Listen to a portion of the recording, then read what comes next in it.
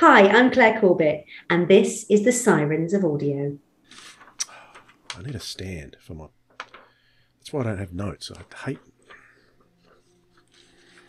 Are you ready? What are you looking at? You're trying to organise myself. Okay, here we go.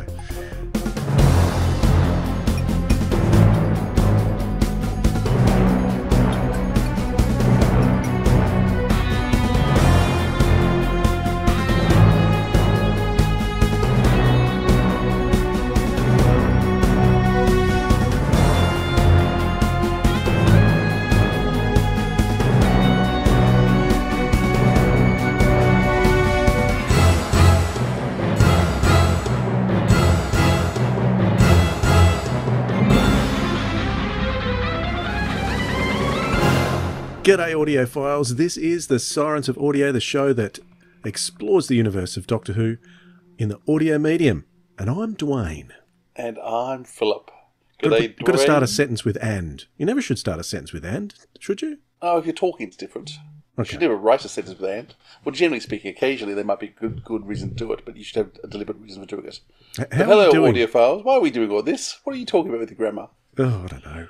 So we're going to be talking a lot about books today. So books are on my brain and writing and stuff like that. So, Oh, okay. in particular, audio books. Because today on the show, we're going to be talking with Michael Stevens, who's the commissioning editor for BBC Audio.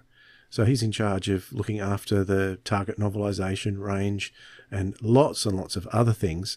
And he's been in a similar role for many, many years. So it's going to be fascinating to have a chat with him to see the process behind commissioning these audios and the decisions that get made along the way, because there are some choices that are made that I sometimes think, I wonder how they came to that choice, particularly when it comes to readers and things like that. I mean, why is Stephen Pacey reading Terminus, for instance? Yeah. So that's a specific question I want to put to him. So with that in mind, Philip, Yes, Dwayne. there is one thing we need to do first. You know what that is? Yeah, I do. Yeah, we're going to jump down the rabbit hole. Here we go.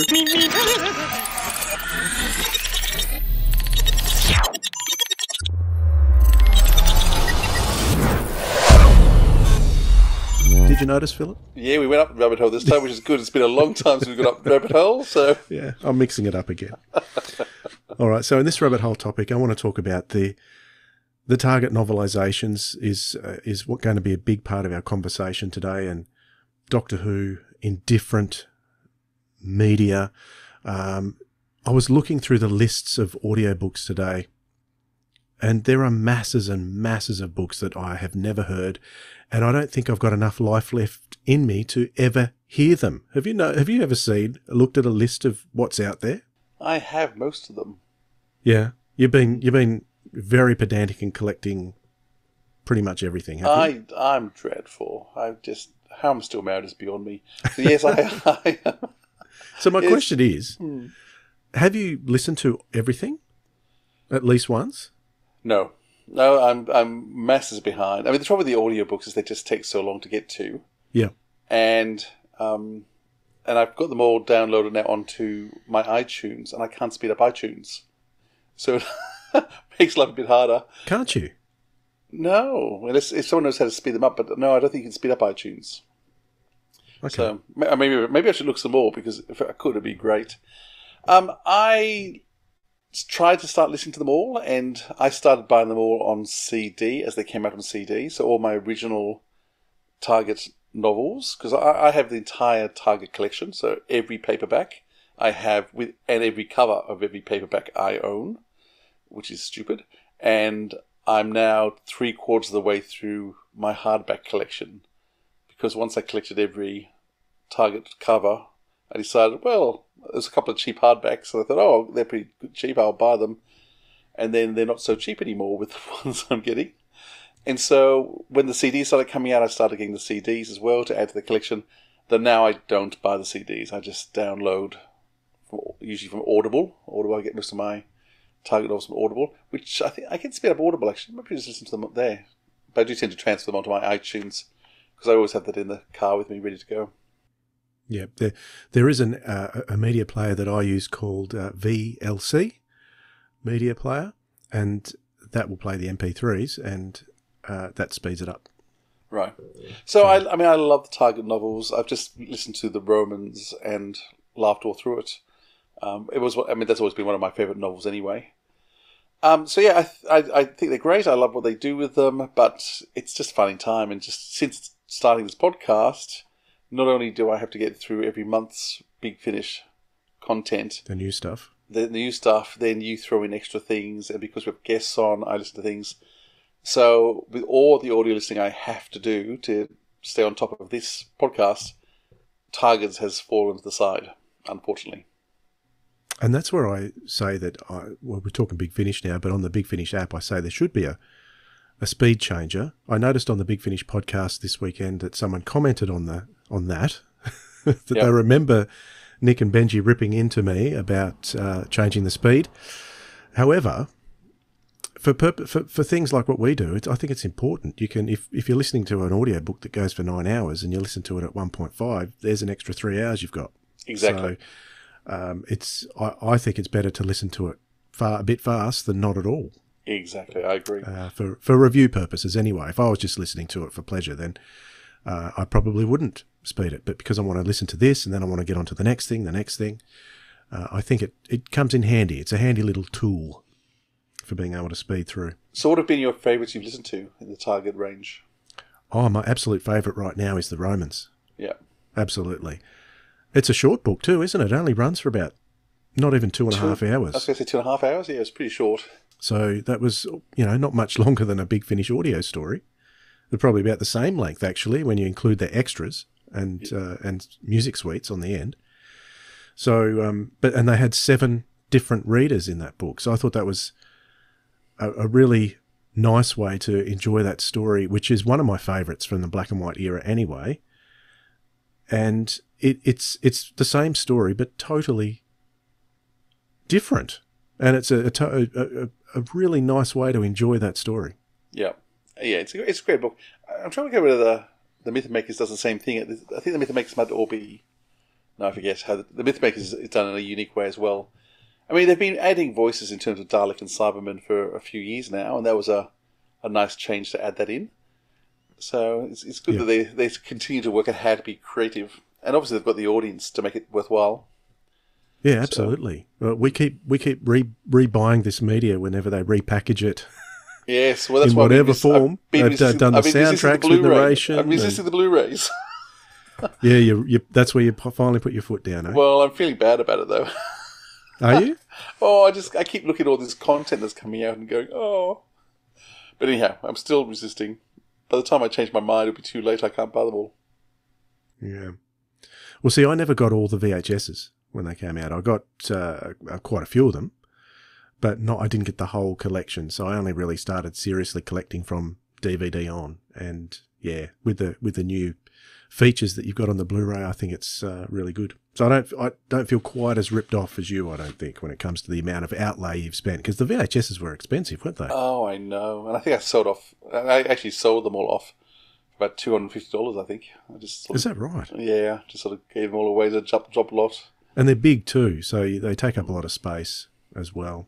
So, yeah, it's an amazing show, isn't it, Doctor Who, that they can keep repackaging these things over and over again. Even Doctor Who and the Daleks has just recently got a reprint as a graphic, or kind of a graphic novel. Or an illustrated novel. I've bought it, I just haven't got it yet. Yeah. Waiting for it to come. Who published that? Was that BBC that did that, or someone else? I don't know.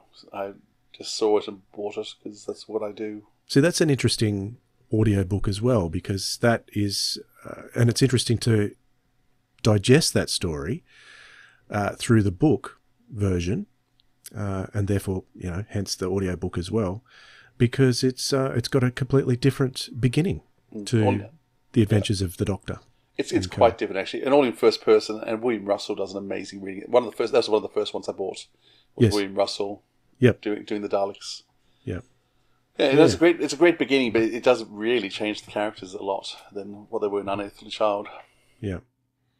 So, yeah, the Target audio novelisations is a collection that I, sadly haven't collected all of them. Got a lot of them, but I'm really appreciating them more since I've been forcing myself to listen to them so I can talk about them on the podcast. It's great. Yep. They're Indeed. really, really good things. And the other things that BBC Audio are doing with things like Beyond the Doctor, they're really interesting stories too. So there's just so much in Doctor Who. Is there any other show that is so inventive, do you think, out there? No. It's pretty I'm limitless. biased. It's limitless in its scope. It is. Yep. So there's just so many things you can do with it. It's probably the most diverse, ranging franchise that there is. So it's going to be interesting to see what happens with Bad Wolf Studios and what they do with that. See how much more content we get out there.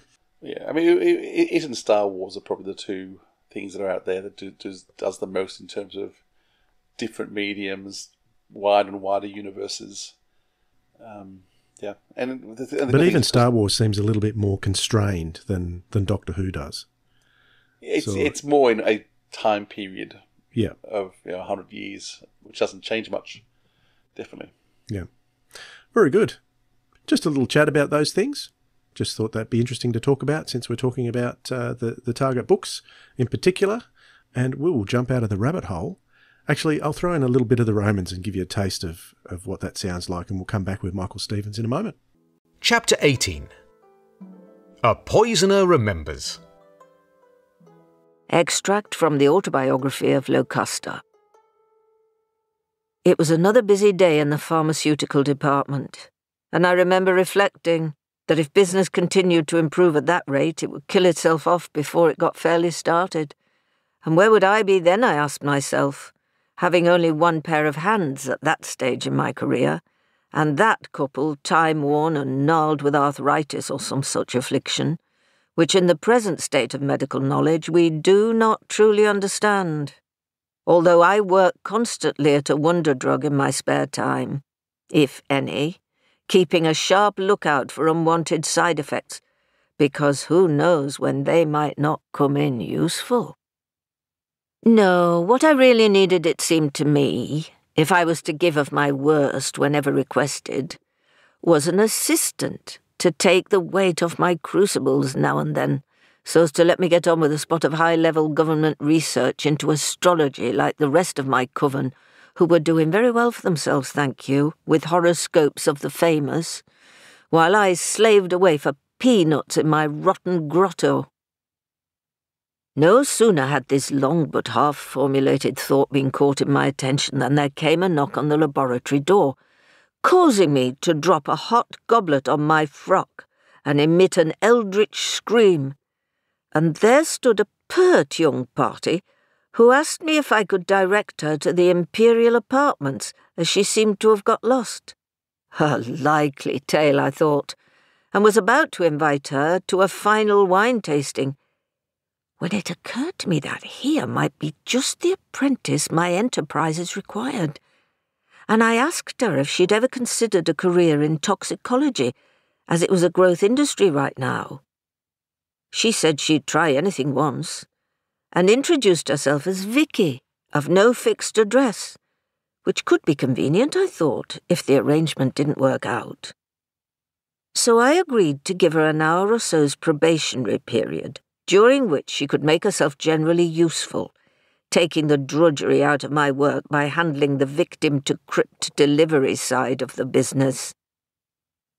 And since she was on her way to the throne room any old how, perhaps as a favour to the Empress, she wouldn't mind taking up a couple of sparkling drinks. This one for Nero, and that one for his new lady friend, who was almost certain to be with him round about now. And if not, then give it to whoever was, as it seemed a pity to waste it. I then turned my back for a moment, and was gratified to see in the mirror that she immediately switched the glasses, which I had depended upon, having misinformed her as to which was which. So here I had a thoroughly dishonest and unscrupulous child who was almost certain to give every satisfaction and sudden death quite impartially. It seemed I had chosen well. Michael Stevens is the commissioning editor for BBC Audio's Doctor Who range, and he's been involved with other brands such as The Hitchhiker's Guide to the Galaxy, Agatha Christie, Alan Bennett, and Terry Pratchett. He's also produced several stories for the Big Finish Short Trips range. It's our great pleasure to welcome Michael to the Sirens of Audio. G'day. G'day. Hi, nice to see you both. Thanks for joining us. Now, many who work in Doctor Who these days were huge fans as kids. Was that the case with you? Yes, definitely. I became a fan probably at the age of 3 or 4. And it's very strange, isn't it? We've all got this experience. It hooks you in and it doesn't really leave you. And yes, I all the way through growing up into my teens and beyond, Doctor Who has been there as a constant. What's your earliest memory? We always love to talk about our earliest memories, don't we? I have a very interesting early memory in that I, for many years, have believed it's a scene from Day of the Daleks. And specifically, it's a scene where the Daleks have the Doctor prisoner and he's lying on the table. And in the background, you see the title sequence and the faces of the previous 2 Doctors. And I am sure that is my earliest memory. And yet the dates don't quite work, in that I would have been less than 2 on original transmission, and I can't remember what the repeat transmission was for Day of the Daleks, if indeed there was one. So it's a little bit of a mystery, unless it was a clip that I was seeing in some other TV show. Don't know. But after that, I have fleeting memories of some of the Pertwee stories, but it was really with Tom Baker that I started to sit up and take notice and remember things. So then all the way through, because as I say, I was when Tom Baker started, I'd been 3 or 4. So it was from then on that I would never not see it, or if we couldn't see it for some reason, had to go somewhere, we'd either have to rush back to get to see Doctor Who, or I'd miss it and be pretty upset. And then I quickly got into recording the audio from the TV, which was a little foreshadowing of what I'd later do for BBC Audio. So what led you into a career in audio publishing? Was it, I think did you start out with the BBC writing copy and liner notes? Is that how you started? Yeah, I did. Yes. It was a complete lucky chance. I was working as a website editor, actually, for a publisher, or rather a bookseller. And I used to get the magazine called The Bookseller, which is a sort of trade publication. And at that time, you had jobs advertised in there. And a job was advertised for a copywriter for what was then called BBC Radio Collection. And I immediately knew that this was the sort of thing I wanted to do. In fact, I think I'd already decided by then one of my dream jobs would be to work for Radio Times. And this was pretty close, because it was in the same building. And it was, at that point, BBC Radio Collection was the publisher of BBC radio programmes and indeed some TV soundtracks. But, the names mentioned in the advert, Alan Bennett, Agatha Christie, Sherlock Holmes, I listened all the time to BBC Radio. And so I applied for that. And after several interviews and tests and things, because it was a copywriting job, I got that job. So I moved to London for that, and joined a small team. It was a small team back then, and we were publishing on cassettes and CDs, a wide range of BBC programming. Can I ask, what does a copywriter do? Well, in this instance, with this specific job, it was writing the sleeves for all of the releases. So the sales copy on the back, and then the cast and credits, and sometimes we would commission a sleeve note, or we would write our own sleeve note. So if it was an Agatha Christie drama, we would write a biography of Agatha Christie, or anything that was pertinent to the title. Also, if we wrote adverts, anything associated, we used to do a catalogue, so I would write the introduction to the catalogue and all that sort of thing. So in advertising, a copywriter is specifically writing adverts, aren't they? But in publishing, and as I say, in this specific instance, it was writing any of the copy, any of the words for the range. And that was a really interesting job. And on my first day, I was presented with proofs for Doctor Who. I think it was Slipback and The Mythmakers. Those were the two forthcoming audio releases. The Doctor Who audio range was in its very early days then. And the proof, it was pre-digital, or rather it was pre-online proofing and things like that. So we would physically get these big proofs come. You'd have to mark them up and send them back to the printer. Interesting. So from the BBC, you went to Audio Go. That seemed like, was that about the mid-2000s that happened?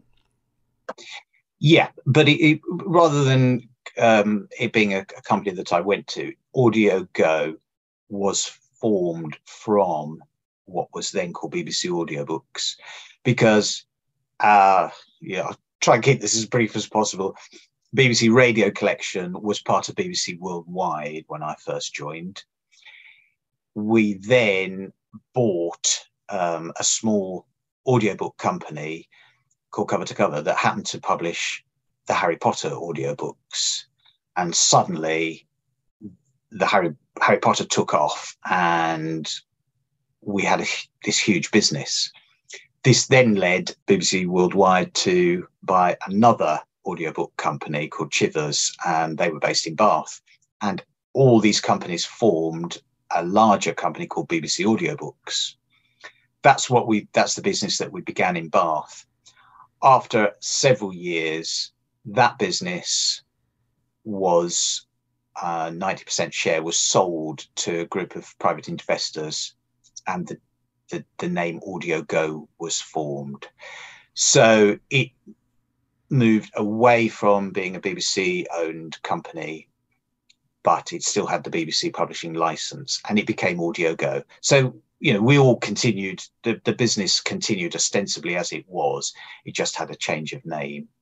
And then Audio Go ran until 2013. So Audio Go did something quite special in Doctor Who, something that Big Finish had already tried to do and not succeeded, and that was get Tom Baker to come and do full cast audio. So were you around at the time, involved in that, getting Tom to come and do those stories? I certainly was. Yeah, I certainly was. What had happened was in 2005, we'd started the Target audiobook range, which was my idea, and I set it up, and we began. And one of the early readers who we got for the range was Tom Baker, because it just seemed like the obvious thing to do, to ask Tom to read some Target books. So he read The Giant Robot, Pyramids of Mars, The Brain of Morbius, and The Creature from the Pit. And it was while he was recording the fourth of those, Pyramids of Mars, that he said to us in studio, wouldn't it be marvellous if we had some original Doctor Who stories? And so we said, yes, it would, Tom. That would be wonderful, if you're interested in doing that. And we had a lunch, and that was a very memorable time when we talked about what we could do. And Tom had a few ideas. And so I went away and put together a sort of structure for Hornet's Nest. And then I got Paul Mars on board, and he wrote the scripts for Hornet's Nest. And the key tenets of Hornet's Nest were that the Doctor was living in a cottage in Sussex, and he had a housekeeper. And Tom, as far as I recall, Tom came up with the name Mrs. Wibsey. I came up with the name Nest Cottage. And the idea I had was that the Brigadier would be reunited with the Doctor. Those are the scripts that we made. And so from that point on, Tom was fully on board. He hadn't reprised the role of the Doctor since 1981 in any great form. I think he'd done that Children in Need. And this was his chance to return to the role of the Doctor, which he relished. And, we sort of flew by the seat of our pants with the first series. And we were discovering what we could do and how we could do it. And it went very well. So then we repeated the exercise with 2 more series. There's something rather horrible about fighting monsters who aren't even alive. You can't hear them breathing, because they don't breathe. And they can sneak up on you easy as anything, because their footsteps are soft and muffled. Their insides rustle with stuffing and sawdust, and so you have to listen very, very carefully in the night to hear them approach. They mostly come out at night. That's when stuffed animals go hunting. Their victims rarely hear them until it's too late. There's a strange smell, perhaps formaldehyde, a whiff of mothballs, an aroma of spoiled leather or musty fur. Being dead doesn't deter these beasties from trotting and traipsing about in the night, and some of them are quite dangerous, you know. Oh, yes, that snow leopard in the study. He'd have your head off as soon as look at you. The giant hare in the downstairs hall could give you a nasty thumping, if he was so inclined. I first became aware of these nocturnal misdeeds a few short weeks ago. I was on a little break here in the peaceful countryside, and I happened upon a local paper's garbled report of the death of a cabinet minister. He'd been trampled to death in his own bed, the terrible imprint of a hoof upon his forehead, a hoof-print belonging to an alpine ibex, Mike. Not a goat one normally associates with Sussex. Quite. And not something one would expect to be attacked by in the middle of the night in one's own bed. So what's the story with Big Finish doing full cast audio, BBC Audio and Audio Go at that stage? Was there any sense of was there a sense of competition between you at all, or just totally different projects happening? Totally different projects happening. Big Finish has always been a licensee of BBC Worldwide, and ostensibly in the 2000s they were a licensee of BBC audiobooks. So, we had a close and very sort of friendly business relationship. And they had started in late, was it 98, 99 with their range. They were doing full cast drama, and we were majoring on single voice, and when it came to Hornet's Nest, originally it was not set up as a full cast drama. It was really set up as a multi-voice narrative. And my original idea was that the Doctor and the Brigadier would recount adventures to each other, and as they were recounting, they would do the voices, as it were. It would be a sort of an amalgam of an audiobook and a multi-voice reading. I think we quickly realised that had limitations, so a few more characters were brought in. However, we still didn't look upon that first series as a true full cast drama, but then it just developed across the 3 series. So by the end, it pretty much was full cast audio drama. But we didn't then think, oh, right, so this is what we do now. It was an exception, that Tom Baker series. And then we really. Once we stopped doing that, we returned to doing the Target audiobooks, the audio original stories that we commission, the BBC Books novels, and so on. And I think similarly over at Big Finish, they have, as the years have gone by, they've moved into, they had the short trips range, which were single voice readings. And latterly, they've started doing full length audio novels.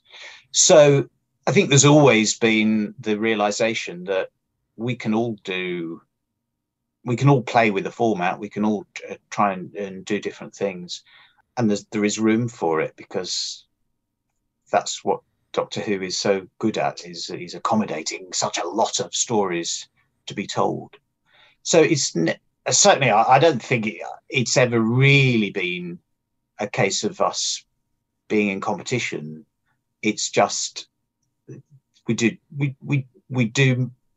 broadly, we do different types of audio, but sometimes there's crossover. Sometimes we swap a little bit, So you've been the commissioning editor all the way from Audio Go to now, or did something change so that you became the commissioning editor at BBC Audio afterwards, since 2013? How's your role progressed since those days? When I joined Radio Collection, they quickly realised that I had an interest in and knew a lot about the Doctor Who range, and none of my colleagues did. And so they were really glad to hand the reins over of the range to me. So I started really being the commissioning editor of the Doctor Who range probably in 2002. And the first thing I did was set up Doctor Who at the BBC, which was the range of releases which went into the radio and TV archive and brought out all of these interviews, behind the scenes features that hadn't been heard for years, going all the way back to the 60s. And it tells, we've actually just released it as Doctor Who at the BBC, The Collection, 9 volumes, and it tells an amazing behind the scenes story of Doctor Who. So yes, I started really looking after the Doctor Who range way back in 2002, 2003. Then when we moved to Bath, when we became BBC Audiobooks, I became a commissioner. I think for a little time I was looking after the copywriting team, and then I became a commissioning editor, looking after not just Doctor Who, but a whole range of stuff. Since 2013, I did a stint working on the general range, but now I look after Doctor Who solely, and I also work on the Demon Records Doctor Who releases. So that's the vinyl box set releases that we're now putting out. Are you familiar with those? Yes. Yes, I am. Yeah, beautiful. Love. They're great for the artwork, those covers, aren't they? They are. Yeah, they're very, amazing. very nice. Very nice. Yeah. Some very sort of high spec on the production. So, and Demon also put out other BBC titles as well. So we've done things like Fawlty Towers, Blackadder, the Neil Gaiman radio dramatizations, and stuff like that. So what else does your job involve as commissioning editor? What are your other responsibilities? What does a week look like for you? To say we were a small team back in the early 2000s is true, but we're an even smaller team now. And really, I initiate titles. I think I decide what we're going to publish and then see them all the way through to publication. So, and I work with a band of freelancers, producers, sound engineers, or sound designers, and graphic designers. And so my job is to ensure that we keep publishing Doctor Who titles and to populate the schedule every year, and then to prepare the scripts, cast the readers, assign sound designers, enabled the producers to be able to record. So I provide an information sheet for every title, which it's a sort of crib sheet on characterizations, how voices should sound, and do the same for the sound designer, because certain voices we try to match to their TV counterparts. We only do that with a handful of characters, the Daleks, the Cybermen, and K9. Other than that, we give ourselves free rein. We think, well, we're not slavishly trying to replicate the sound of the TV episodes. So, well, I think that's a good thing. It's good to enjoy these stories on as a completely unique experience. I think that works well. I think so as well. And I think particularly with the Target range, it does exist in its own little sub-universe, I think, doesn't it? Because, there have been so many of them deviate from what was seen on screen. And so it's nice. And right at the start with the Target range, Simon Power, the person who has sound designed most of, there's just one title that he hasn't sound designed in terms of the Target range. He devised a sound for the interior control room, and it was not like, I think I must have said, we don't want to use the TV interior. Let's come up with our own. So he came up with this one, and, that has been the sound of the inside of the TARDIS through all of the Target books. And I think people now really like it. And so the series has its own sort of continuity. Are you allowed to have access to the sound effects of the BBC? You don't tend to use the music at all? Is that for copyright reasons as well? No. Again, we just decided on the Target range we wouldn't use the theme music, because, again, it sort of fosters an expectation that you're going to listen to a TV episode in a way. So we don't do that. On our audio originals, we do use the Doctor Who theme tune on those. And indeed, usually if we do a BBC book. And in fact, with the modern Target novelisations, we have been using the TV theme tune at the start and end. But with the classic range, as you might call it, we just never did. But yeah, we do have access to the BBC sound effects. So we've had a story, an audio original, which features the Time Lord Stasers, and so we used the effect from the Invasion of Time and the Deadly Assassin on those. Who decides what actor's going to do the recordings? I decide that. We've built up a sort of repertoire of readers over the years, and some who joined us right at the start are still reading for us now, such as Geoffrey Beevers. Others have moved away from recording, maybe, have retired. Some of our readers are retired, and others are new to the range. And it's always a case of trying to match the voice. I always think the most important thing is to match the voice to the tone of the book. And sometimes a story is dominated or heavily influenced by a particular character. It's that character's voice that shapes the narrative or drives the narrative. And so you really want to get that voice correct. So you look for somebody who can naturally do that voice. Also, as you'll be aware, we've also always striven to have some people who have readers who are associated either with Doctor Who generally or perhaps with a specific story. So, first thing I'll do is really look at that. Is there anybody from the original TV story who could perhaps read it? And if there isn't, then who else might be a good person to put to that story? Yeah, I like Claire Corbett, for instance, who recently did Fires of Pompeii, is absolutely spot on. She was fantastic in that. Dan Starkey's fantastic as an all-rounder, so he's good. But I do look at titles like I think Enlightenment, is it, with Stephen Pacey? What made you go for Stephen Pacey? Because he has no connection with Doctor Who, and he hasn't done many other books either. So what was your decision behind casting him? Well, Stephen, I knew, was a very accomplished audiobook reader. And if you look on Audible, you'll see his name assigned to countless audiobooks. And at the time, he read Terminus and he read Enlightenment. And I think Terminus was the original recording that Stephen made for us.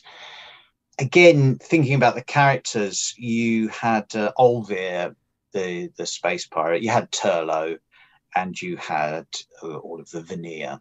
So a lot of male voices. And there's something about the tone of the story and the tone of Stephen's voice that I just thought might work well. And so that was the first one that he did, and I thought it was a terrific reading. And when it came to it, just by chance happened to be that the subsequent story, Enlightenment, I thought actually that might work very, very nicely for Stephen as well. And of course, sometimes you are working with your schedule and actors' availability, and also you're looking at, well, which other readers are coming out this year, and trying to get a mix of voices and of names and so on. So Stephen is, a very talented recruit to the range, really. And he also read one of our audio originals, The Kairos Ring. So he's an example, I think, of a very few people who haven't been in Doctor Who. Of course, I always think of Blake Seven really as Doctor Who's sister show. So there's that. But John Colshaw is another example of somebody who's, well, certainly at that time had never been in Doctor Who. But I had a hunch that John might make a very good audiobook reader. So we got in touch with him, and we myself and my at the time my boss, we met with John. This was going back quite a few years now, and we had a chat with him, and he said he would be interested. So the first title that he did was The Ark in Space. And that turned out really well. Of course, if you're bringing somebody new to the range, you're listening, you're waiting with bated breath for the recording to come in and see how it's gone. But John's obviously went terrifically well. He was obviously an obvious person to do Fourth Doctor at the time, I thought, because he was famous for his Tom Baker impression. And sure enough, when he does everything. I mean, the Five Doctors. I was going to say, yeah, Five Doctors. Yeah. Well, what I quickly realised was that John is a huge fan of the Third Doctor. I think, in many ways, possibly the Third Doctor is his Doctor in terms of when he was growing up. So he let me know that he was very keen to read some Third Doctor stories, which he has now done. And the Five Doctors, yes, he was the man really to do that, and I think he loved doing it. Another voice that he loves doing is the Brigadier. I can't tell you how much I'm looking forward to this reunion, the chance to meet old friends again. Brigadier Crichton put down his glass. There's one chap we've been trying to get hold of for ages. Mysterious sort of fellow, used to be your unpaid scientific advisor. The Brigadier smiled. Ah, the Doctor. That's right, the Doctor. The Brigadier smiled reminiscently. Wonderful chap. All of them. Crichton looked curiously at him. Them? More than one, was there? Well, yes and no, said the Brigadier. To his relief, they were interrupted by the buzz of the desk intercom.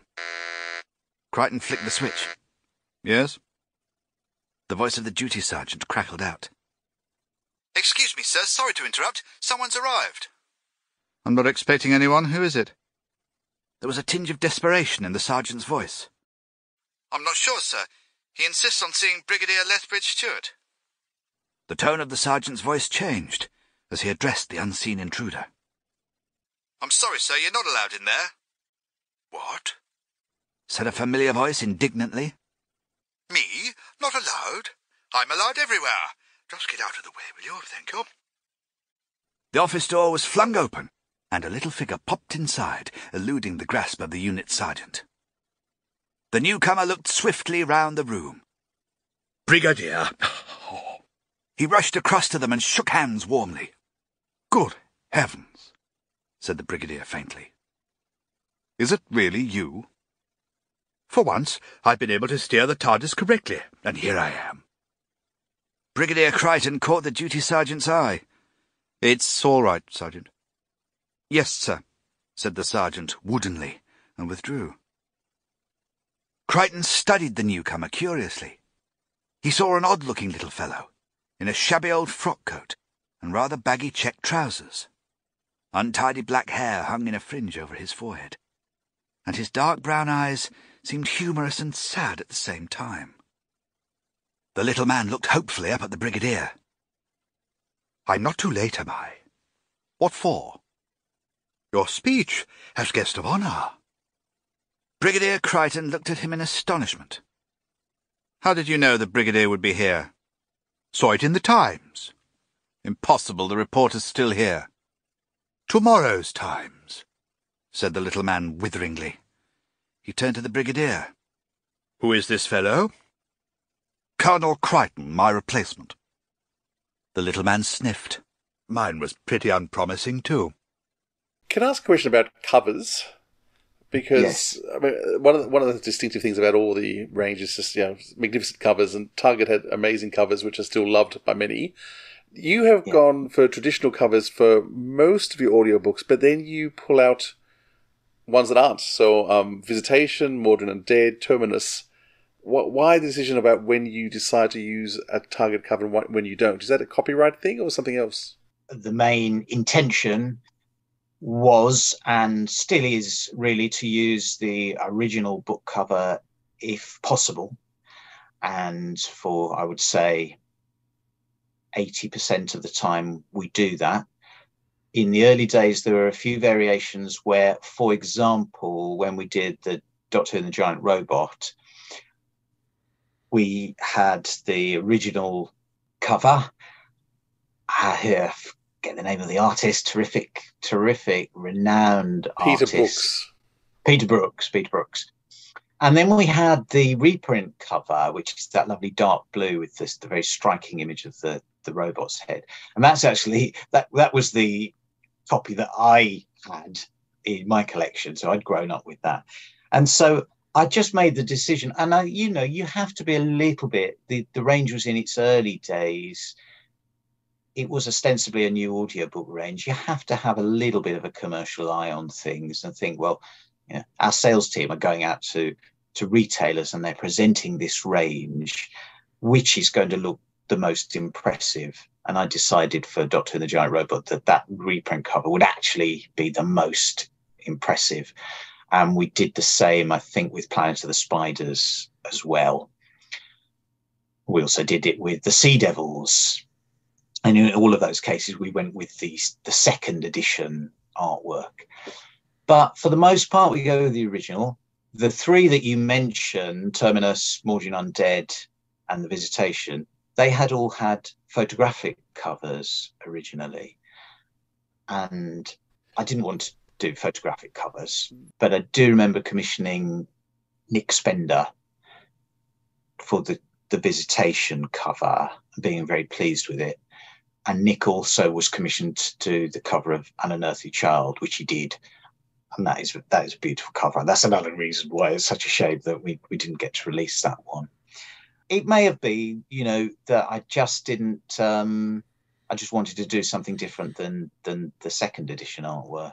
Can't remember.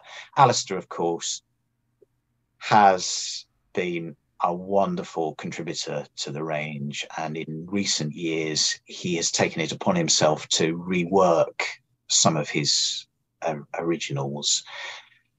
And so I think, yeah, the possibly, power of the Daleks looks amazing. That reworking he's done. Yeah. As an example. Yes, absolutely. And he's working on some others. We just possibly today or tomorrow, certainly this week sometime, the cover of Silver Nemesis should be going up, which again he's reworked. So it may have been back when we did Mordrin Undead and Terminus, going back a few years now. If we were doing those today, Alistair might say, "Oh, I think I could rework some of these," but that wasn't the case. How difficult is it to get a book shape cover onto a square CD? Can be very difficult. It can be very difficult. Some covers lend themselves a lot more easily than others. Because, for instance, we've got a terrific graphic designer, Kevin Minty of Minty Design, who's done most of our covers. Sometimes, if an image, all of the Target books were really in portrait style. If an image happened to be bounded by space, outer space, stars and so on, then that's very easy to extend left and right to make a square. If, though, somebody's shoulder ends, somebody's arm ends at the shoulder, then it's a rather bigger challenge to extend the arm fully. And, we do if we can. The other thing that we're having to work with is the current Doctor Who logo, and some give more room than others. So yeah, it can be a bit of a challenge.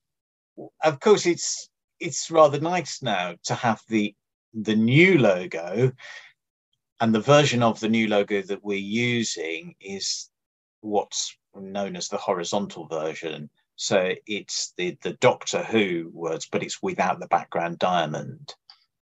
Because, of course, that diamond just cuts right down into your artwork. But it's rather nice that is also the version that was used on the Target books in the 70s. So in a way, it's coming home. But I was really keen that all of our 2023 titles should carry the new logo. So we had that little moment in late 2022 when we were waiting for the assets so that we could get going on the artwork. But we've managed it. So the Romans was the first title that had the new logo. Now, speaking of the Romans, we were talking about John Coleshaw a little while ago, and he appears in the Romans with 6 other readers in that book. Yeah. It's not one of the longest books ever, but we've got 6 different readers. Tell us about the process in deciding to present the audiobook this way. It's fantastically done, by the way. It's my favourite audiobook. It was obvious, really, because of the way the book was written, in that epistolary style. It's a mix of letters and diary entries. It was an obvious candidate for doing a multi-voice reading. A talented single voice reader could, of course, have ploughed all the way through and done all of the voices, but it seemed like a good opportunity to do something a little bit different. And Jamie Glover has recently read 3 First Doctor stories that feature Ian Chesterton. So in a way, he's taken over the mantle of Ian Chesterton for the Target range. So I thought, well, from of course, the superbly talented William Russell. So Jamie seemed like an obvious person to read Ian's Ian's letters to the headmaster. And then I just had to think about, other people who we work with and the characters that they might suit. And Tim Treloar has done this lovely characterization of Ascaris. It's hilarious. Yeah, he's so funny. It's so good. He's got a touch of the Welsh valleys to his voice. Just a touch. Yeah, just a touch. But Dan Stark is a wonderful First Doctor. Yes. We have a couple of candidates for First Doctor voices now, and Dan has read First Doctor stories for our Doctor Who Annuals range, and John Coleshaw has done the same, and he does a superb First Doctor. But I thought that John might be very nice as Nero, and that Dan, as you say, he's very, very accomplished at the First Doctor. So that was the way that worked out. Then we were working with Maureen O'Brien because I had asked Maureen to read a few other bits for different releases, and I also thought it would be really nice for her to read something from the Romans, as she was in the original Romans. So she makes what you might call a cameo appearance, doesn't she? It's just one of the many entries in the book is read by her. But she really nails that, the poisoner down so well. Like, yeah, just this back and forth, and wonderfully done. Yeah, and it's nice that she's encountering Vicky, who was her character. Then, of course, Barbara's Lou Jemison. Yes, which I thought would be a nice fit, you know. And who else have we got there? Is that everybody? I think it might be Claire. You've got Claire. Oh, Claire, yes, Claire. Now you see Claire. I first knew of Claire because she did she had a role in Hornet's Nest with Tom Baker, and Claire is, amazingly talented voice artist. And since then, she's read a couple of books for the Target range. She read a big BBC Books novel, The Drostan's Curse. I'm not sure if you're familiar with that one. It's actually a Fourth Doctor story, and that came out probably about 10 years ago now. So Claire reads that, and she's done other titles for us over the years. So I just thought about Claire. We had her on the program, and she just talked through her method of preparation, and it was just amazing how thorough and well prepared she is.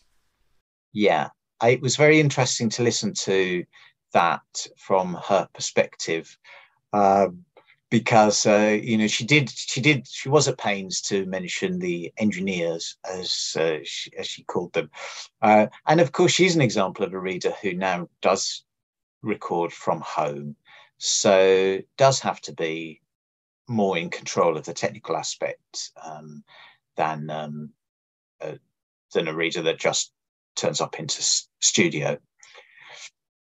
But it was interesting. I mean, the preparation that a reader has to do, the homework that they have to put into it is sizable. But we are there in the background offering tips and guidance and saying, how voices ought to sound. But at the end of the day, of course, a reader has to be comfortable with what they're doing. So you can't impose too much upon them.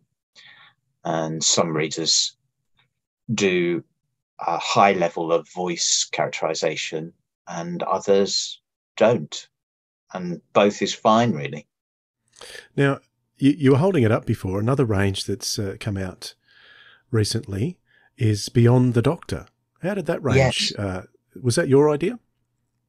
Yes, it was. And it was really just came out of thinking, what else might we do? Because we have a range of audio original titles that we've been publishing since, I think, 2007. They tend to be an hour and 10 minutes, single stories. And they can feature any of past Doctors with or without companions. And that continues to this day. But I just thought, is there another way of looking at original stories?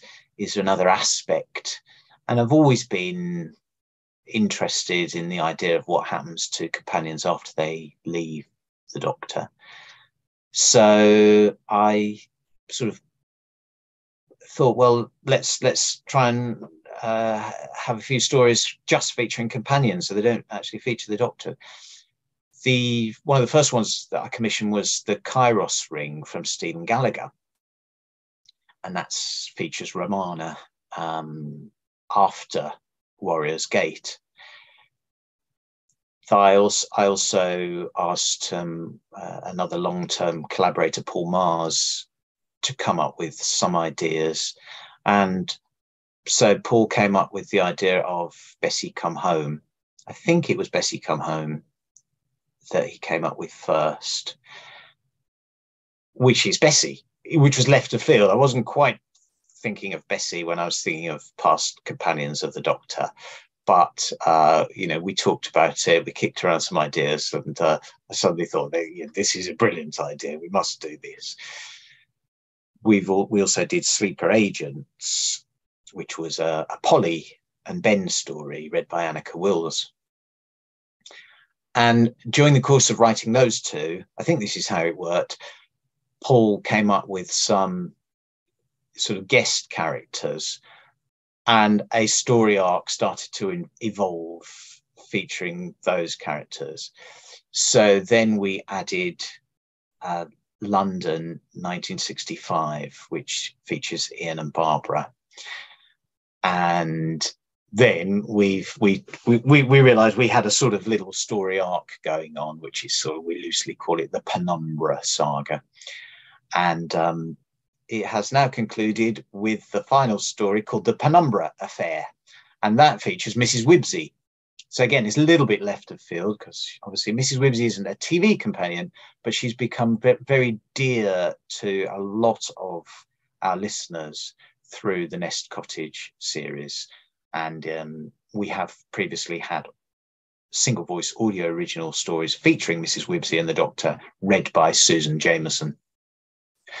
So that's what has happened so far with Beyond the Doctor. It wasn't intended really to be a story arc. And the first release, The Kairos Ring, is separate, stands alone. But it just so happens that the other four that we've done so far have all now formed part of this Penumbra story arc. We don't have any immediate plans to do more, but I'd like to do more a bit further in the future. Because, so obviously some characters there isn't a lot to say about after, particularly Adric, for instance. And others, of course, have had a strong afterlife in the Big Finish range. And so it might be difficult to come up with an alternative history for them, or it might be counterproductive to do that. So, it's just if the opportunity arises, I think we'll do more. No, that's excellent. I particularly enjoyed Bessie Come Home and London 1965. Those two really stand out as something really different and unique in the Doctor Who audio ranges. Yeah, I'm glad you enjoyed those. I agree, and that's Paul's talent. He's very, very talented writer, and I really enjoy working with Paul, and we've collaborated a lot over the years. He's very original. He's very witty. He's very off the wall, and I often sort of have to rein that in a little bit. But yeah, he's great, very talented. And almost at once, all my glorious modifications were put to the test. We were instructed by the Brigadier to present ourselves forthwith at a series of secret locations. At each of them, there had been strange and impossible goings-on. Forthwith, the Doctor had cried, appalled. I was delighted to bear my new owner and his young friend Liz Shaw to all these distant places. I was desperate to race all the way there on my beautiful new wheels, to rev my impossible engines, and to get them there just as forthwith as ever they liked. Oh dear. Is that a growing scepticism on the face of my devoted Mr. Foreman? As the afternoon wanes and the shadows lengthen in our corner of the junkyard, I tell him the top-secret tale of the lizard people, hidden away, sleeping under Wenley Moor. Such a long time ago now. 50 years. But that's a drop in the ocean compared with how long those reptile people had slept. Oh, yes. clever reptiles who dated back from the time of the dinosaurs. They'd been slumbering in bunkers far underground, like scaly Rip Van Winkles hoping to evade disaster when a certain meteor had collided with their world. Thanks to a mechanical failure, they slept for much longer than they had meant to. Well, I know how that can go. They then woke many millions of years in the future, only to discover that the apes, as they called them, now ruled supreme on their planet Earth. I was at hand with the Doctor and Professor Shaw and the Brigadier when the lizard men came creeping out of their subterranean base. They were wreaking havoc and planning revenge. I was called upon to hurtle across the moors with jeeps and all kinds of military escorts. I did feel proud I was in the thick of the action, taking the Doctor to the very heart of the adventure, where he went head-to-head with his opponents and tried to reason with them. He tried to make peace. This was to be my role for the next few years. I would transport the Doctor to where he needed to be in order to save the whole planet. And I took my duties very seriously, of course. So can you tell us a little bit about your involvement with the Big Finish short trips? You produced a few. What was your involvement there? I did. Yeah, well, that was just after Audio Go came to an end in 2013. And, my Big Finish very kindly asked me if I would like to produce some of the short trips, which I did. I'm not a technical producer, so I don't sit in the studio and run the control board. So producing in that instance was a case of commissioning scripts and then casting and preparing and working with again the sound designers and so on, and the producer who was going to be in studio. And I did attend many, if not all, of the actual studio recordings for those at the time. And I think, I got fond memories of a lot of those stories. Did first, second, third, fourth Doctor, fifth Doctor. Yeah, I think we covered all of the Doctors. Did we do a seventh Doctor? Can't remember now. But yes, that was fun to do for a time. And then, but quite quickly in 2014, the Doctor Who, the Doctor Who range did re-emerge. The BBC Audio Doctor Who range did re-emerge. Done straight out of London, except that it was actually being done by me in Bath. Again, working on this basis that we record most of our titles, or many of our titles, at Ladbroke Audio in London, with Neil Gardner, who's really the producer who has sat and worked with the readers for, I would say, the majority of our titles in the last 10 years. So, yeah, that's how we began again. And because I became that picked up again, and I started working on that, then I didn't continue with any more Big Finish work. But it was very nice to work with them. I think Lisa Bowerman produced several of those short trips, and happy memories of going down and working with Lisa, who's great. Big Finish presents Doctor Who Short Trips, Washington Burns. Outside the house, Major General Robert Ross dragged himself from under the body of his fallen horse. He knelt down beside the body of his old friend, then looked at the flag of truce in his hand. Ross turned back to the rest of the men in his party. He could see that Coburn was smirking, the Admiral clearly knowing what Ross was about to order. No more truce. Next to him, the gentleman from the chateau seemed to be thinking hard, but then he always seemed to be thinking hard. Ross turned to the small group of sailors that Coburn had brought up with them and calmly ordered them to burn the townhouse to the ground. Rear Admiral George Coburn turned to the gentleman from the chateau. "It seems you were right, Doctor. There'll be fires burning tonight. Silently, the doctor nodded.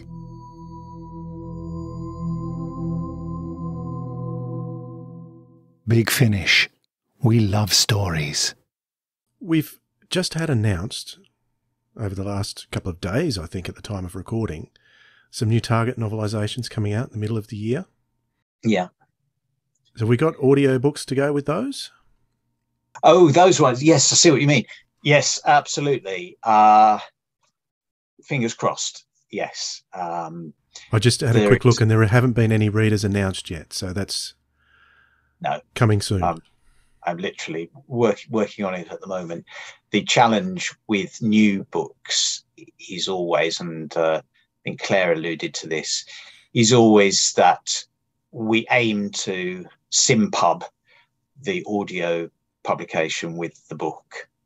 But of course, the script hasn't been lying around on a shelf for years like the Target books. The script is new and is still being written and copy edited and proofread and so on.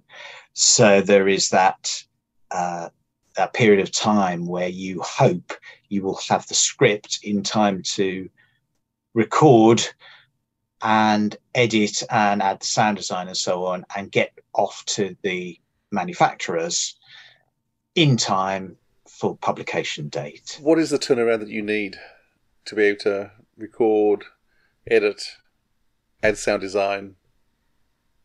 Well, I tend to allow a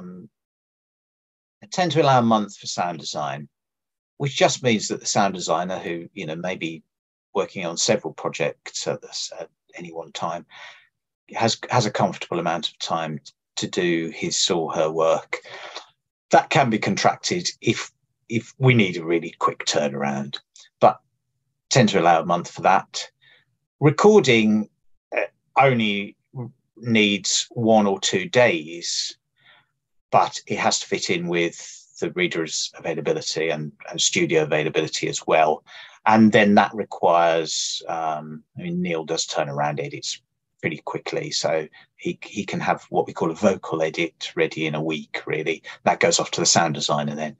Once the sound design has come in, then I listen and give feedback to the sound designer.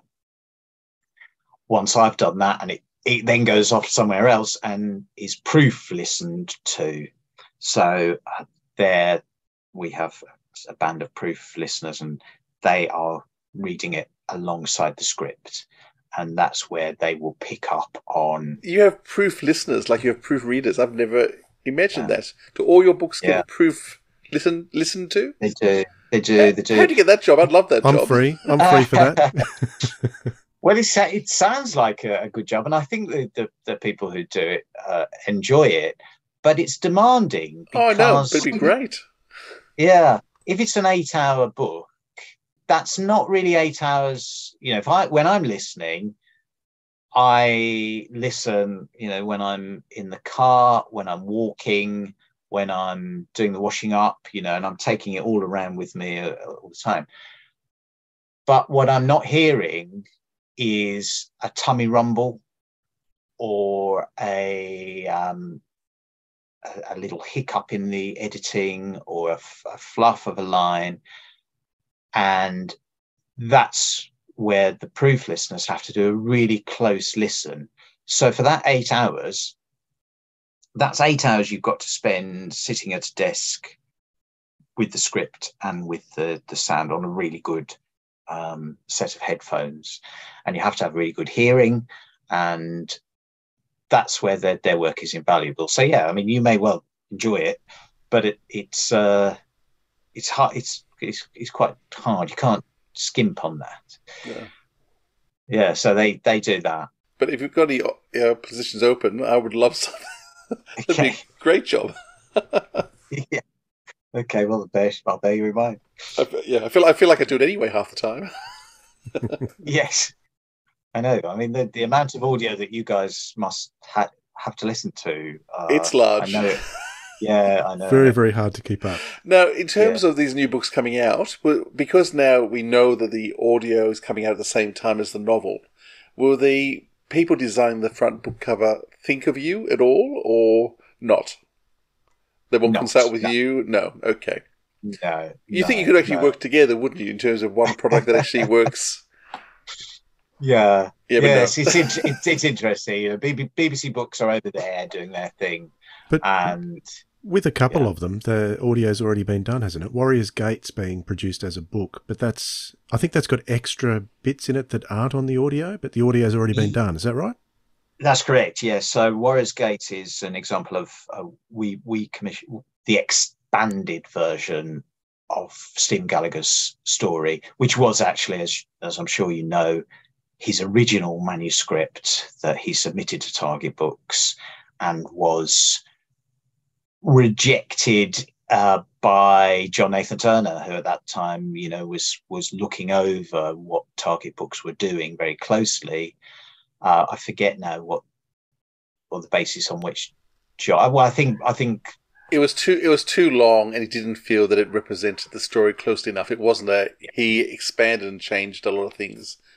Yeah. Well, because what he wanted, because the TV show got rid of all the stuff he liked, and so he restored that back to the book, and then John Nathan Turner got rid of it again. Sure, absolutely.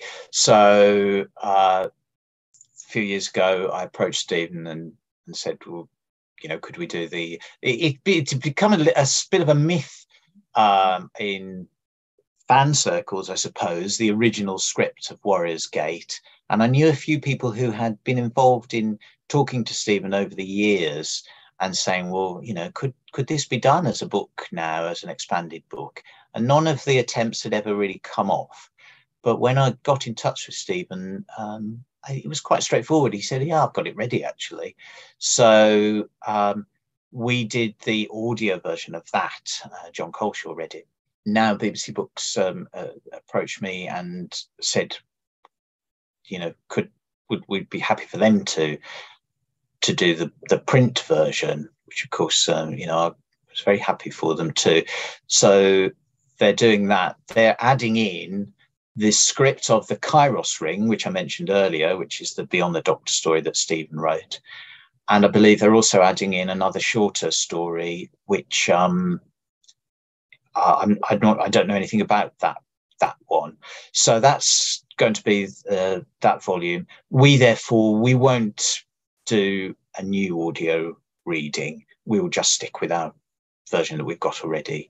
And that's what we did with Stones of Blood and the Androids of Tara, which were also print versions of the scripts that I'd commissioned from David Fisher.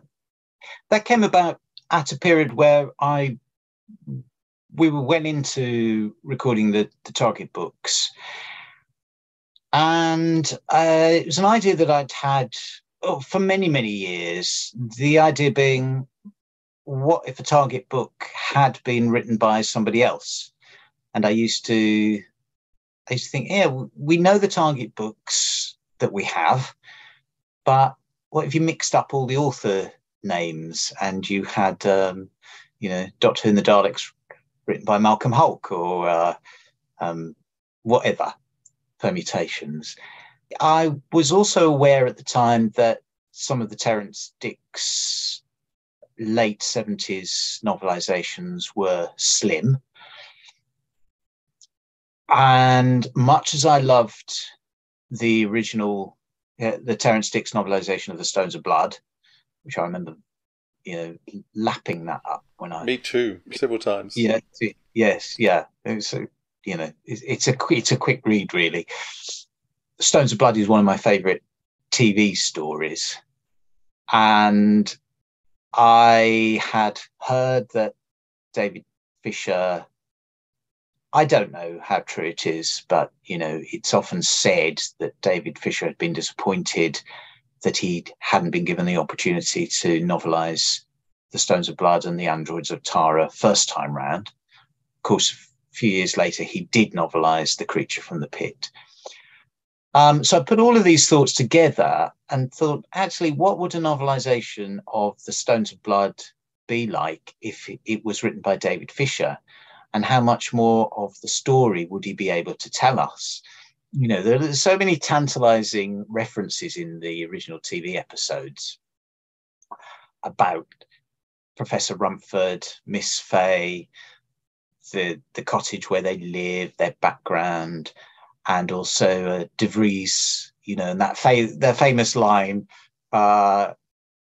where he and his wife are escaping the ogre, and she said, "Oh, we could be in Plymouth in an hour or something." So you immediately think, right, so they're in Cornwall, and but in the TV series, it's never actually explicitly stated where it is set. So all of these sorts, and I thought, well, nothing to stop us asking David Fisher if he would like to novelise it now. So I got in touch with him, and he was very keen on the idea of doing that.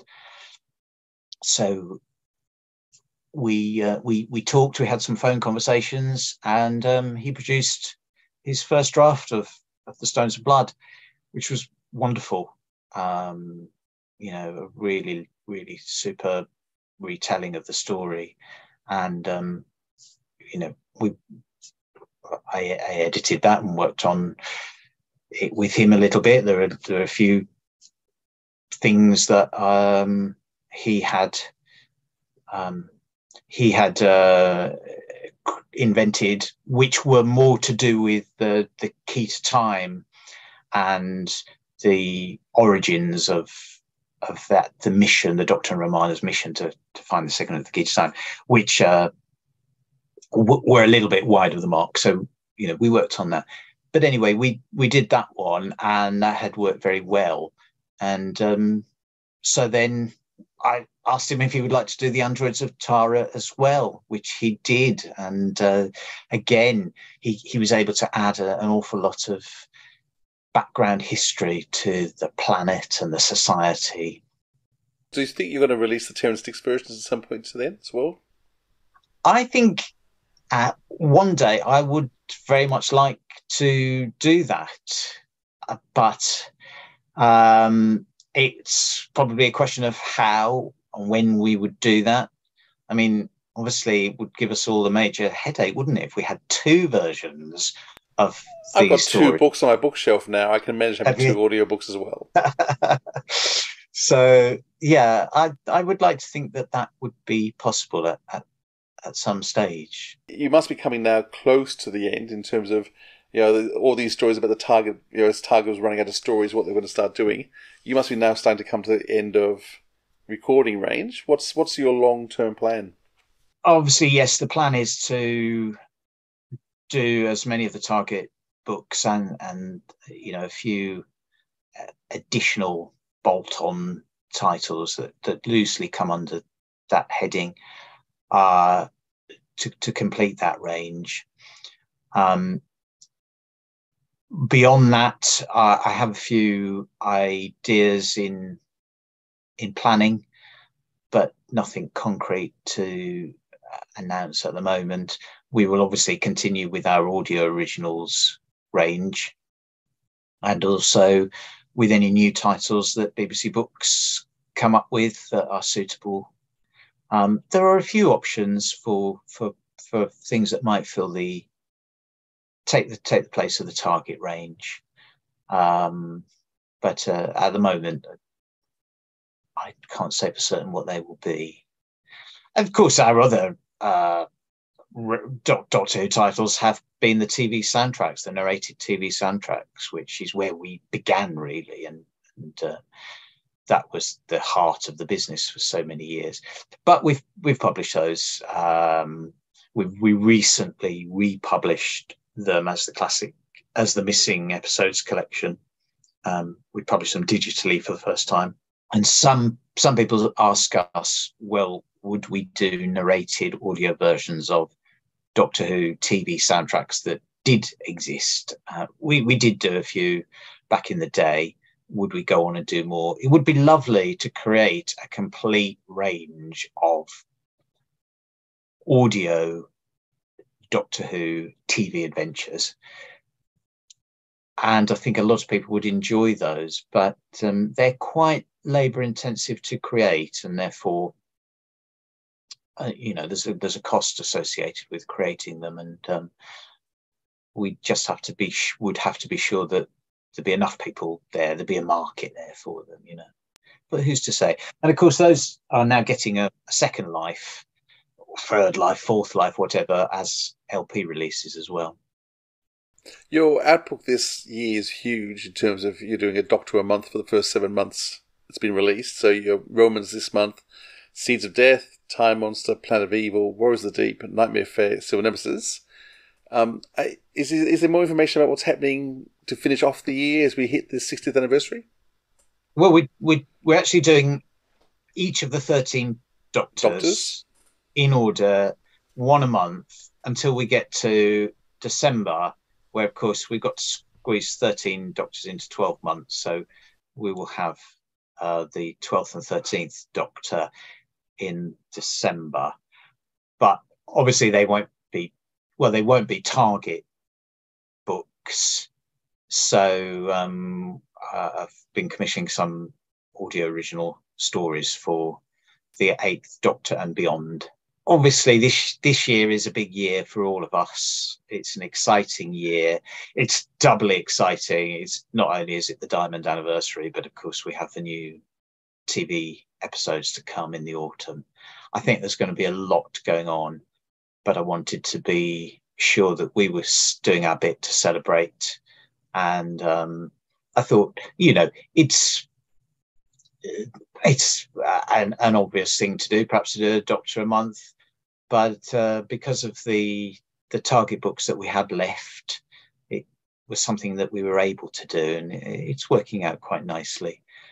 And then we have a couple of special releases. We have the Amazing World of Doctor Who, which is out in I think it's March, and then might be April. And we have The Making of Doctor Who, which is out in the summer. And those are both famous books, as you know, from the 70s. Oh, it's actually the Terrance Dicks novel books you're turning into audio. Yeah, The Making of Doctor Who is it's an amalgamation of the 2 editions of the original book by Terrance Dicks and Malcolm Hulke. So there was one published in 1972 and one published in 1976. And they are a mix of behind-the-scenes features. Synopsises, and those were my Bible. Yeah. As a kid, those were my Bibles. I know. And we've subtitled it the 1970s Programme Guide, because, of course, it's not the making of Doctor Who now. It's very much a time capsule of Doctor Who as it was in the 70s.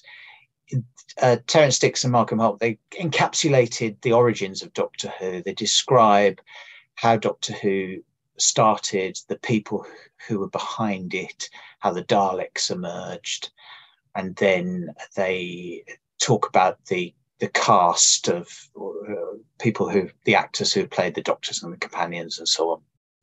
There's then a huge chapter on inside a television studio, which is illuminating now, you know, for people who are perhaps less familiar with how television used to be made in the 70s. And it's very nostalgic. And then there are 2 chapters which look at the making of specific stories. In the 1972 edition, it was the Sea Devils. And there's a report on going on location filming. And then in the 1976 edition, it's a report on how Robot was brought to screen. And again, there's a really detailed studio report. So they are, altogether, it's a fascinating glimpse and reminder of Doctor Who as it was in the 1960s and 70s. So that's the making of Doctor Who. That seemed appropriate to do in this year. And The Amazing World of Doctor Who is the special annual that came out in 1976, which is stories and comic strips and features. And we've turned that into an audio presentation. I've got that as well. Have you? Yes. Oh, yeah. Yeah. Good. Yeah. You'll be able to follow along. Yeah. Yeah. And it's got the iconic artwork by Chris Achilleos, you know, which I just think is superb. It's beautiful. And luckily, it incorporated the new logo, which was the old logo, the diamond logo. So that was just a little bit of what do you call it? Serendipity. It's a Doctor Who word, really, isn't it? Serendipity. It is. So yes, all those things are our way of celebrating the diamond anniversary. Sounds great. Well, thank you so much, Michael. We really appreciate you spending some time, a lot of time, chatting with us about these things, because we love our audio, and it's great to get some insights on what goes on from your end. Well, you're very welcome. I mean, it's always a delight to talk about Doctor Who and talk about the range, but also I'm glad to be able to shed a little light on what we publish and how we publish it. Interested in Professor Eldred and his antiquated machines? Come for a good laugh, I suppose, like the rest of them. The Doctor looked shocked. People laugh at all this? But it's a magnificent exhibition. The old man looked suspiciously at him. We've had enough souvenir hunters, too. Now look here, we're not thieves, you know, began Jamie indignantly. We don't want to take anything, said the Doctor. We are genuinely interested in space travel. He moved to the model rocket they had seen on the scanner, slim and elegant on its stand. Why, who wouldn't be interested in a thing like this? It's superb. Eldred moved to join him, looking sadly at the model. Yes, he said softly. Magnificent. It was to have been the vehicle to take men beyond the moon, but of course TMAT put an end to all that. You mean the model's been abandoned? But its speed and stability concept alone. Surely it's a tremendous advance in rocket design. Exactly, spluttered the old man. Exactly. Here, let me show it to you. Tossing the blaster aside, he helped the Doctor to lift the rocket and stand from its pedestal and rest it upon a low table. He pointed to the sudden thickening at the base of the rocket. This was the secret, the real breakthrough, a compact generator of enormous power. The Doctor tapped the side of the rocket. This must be the secondary electrode accelerator. That's right, it beat the problem of the neutral cesium ions, and, incidentally, magnified the G-thrust to fantastic proportions. That was awkward. What did you do about that? I'll show you, said Eldred eagerly. Come with me. He led the Doctor over to a filing cabinet and produced and unrolled a sheaf of engineering blueprints. The Doctor studied them absorbedly. My word, yes, I see. This is superb. Well, it was lovely having a chat with Michael. It was indeed, and yes, it's a fascinating range. I love my Target books, and great to hear what he's doing. Yeah, we need to spend more time talking about them on the Sirens of Audio. Give them a bit more even coverage. Yes. So looking forward to that. Particularly this very important year, the 60th anniversary. It's lots and lots of good releases coming out. Speaking of good releases, we're going to recommend some. If they're Doctor Who related, they don't have to be, of course, when we do our recommendations. But the one thing we do have to do is let you go first, because I know it's your turn, Philip. Yeah, I'm just greedy like that. I'm going to recommend 2 Target novels, because I can't stick to one. One of them is, I'm not sure whether I've recommended this before, but Planet of the Spiders by Elizabeth Sladen. So it's the only book she recorded herself, and it's beautifully read. It's a great story. They've re-released it with a new cover. I think we mentioned it along the way, but that was one of my first ones that I listened to, and because I just love Elizabeth Sladen. That's really worthwhile. But I'm going to actually recommend one that's come out more recently, which is The Face of Evil, with Louise Jameson. Beautifully read, great story, and it's Terrence Dicks just writing really well. And that actually Robot to Death is really good. No, anyhow, I could keep going. It's great range, well worth getting into them. What about you, Dwayne? What are you going to recommend? I'm going to recommend the release of this month, hopefully it's this month, if this recording comes out, when I expect it to, and that is The Seeds of Death. So that there's only a few Target books left to go in the range, as we said. So this was one of them. And I've recently reread this book, and it's typical Terrance Dicks. So with David Troughton doing the reading too, I think it's very nice when someone so close to the show actually gets to read it. Someone so close to the show but wasn't involved in it. Yep. If you know what I mean. But the fact that it's well, he did appear in episodes, but yes, not this one, and he was in that season too, wasn't he? He was in that season. Was it a couple of times? No, it was just in the War Games, wasn't it? So, yes, Seeds of Death. They don't go too far wrong as far as sound design goes these days. Everything's sounding very, very polished and nice. And, I can highly recommend that one. Indeed. Great stuff. That's it for today. As always, Philip, it's lovely to be in your presence. And it's wonderful to be in yours too, Dwayne, and with our listeners as well. Thanks for listening and watching, guys. Leave us a comment, let us know what you think, and or contact us via our socials. We'd love to hear from you.